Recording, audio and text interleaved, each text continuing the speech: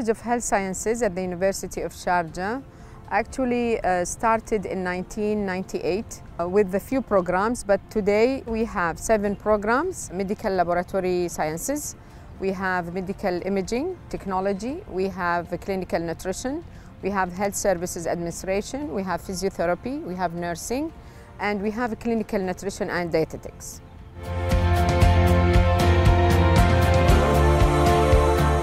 Our ambitious really for the coming years that all the programs recently they have accreditation and re-accreditation for undergraduate, and hopefully in the future, in the coming 5 years, we will have the international accreditation for all the 7 programs. And this is one of the pillars of the university that we cooperate with our community and we serve the community as well.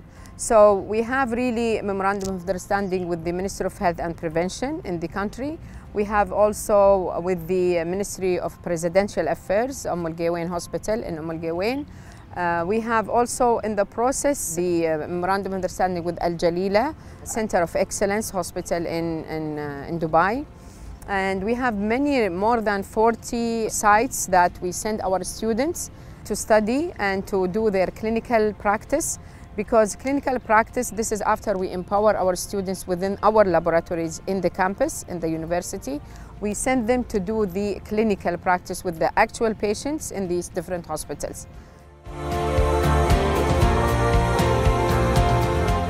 We are so proud of it because they've got the ASCP, which is the American Society for Clinical Pathology.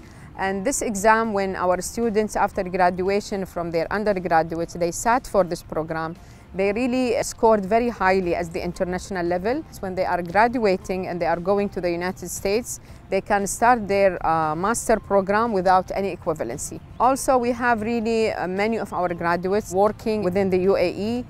Some of our students also, they already get their master program and they are ready for PhD conducted abroad.